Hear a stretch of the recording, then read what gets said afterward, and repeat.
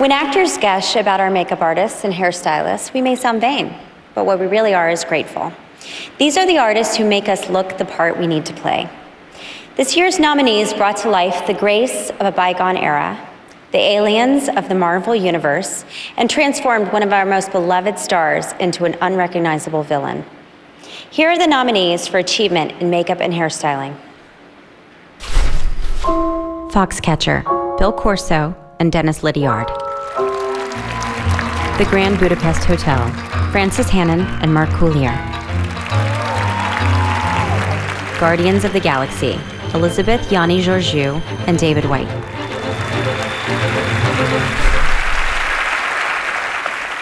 And the Oscar goes to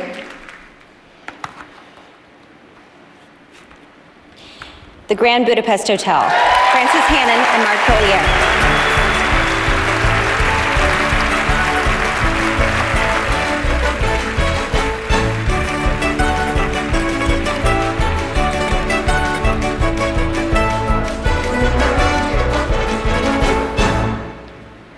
Hello.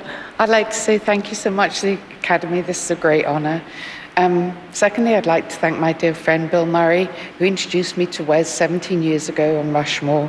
And of course, to thank Wes. Without you, Wes, we wouldn't be here, any of us. It's been such a pleasure working with you over all these years. I'd like to thank my family, of course, and all the amazing assistants who made this possible for both of us.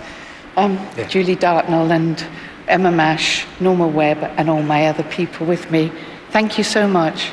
And I'd like to thank Wes. It was such an amazing movie and a great experience. I'd like to thank my crew, Duncan Jarman, Stephen Murphy, Deb Malinowski, Josh Weston.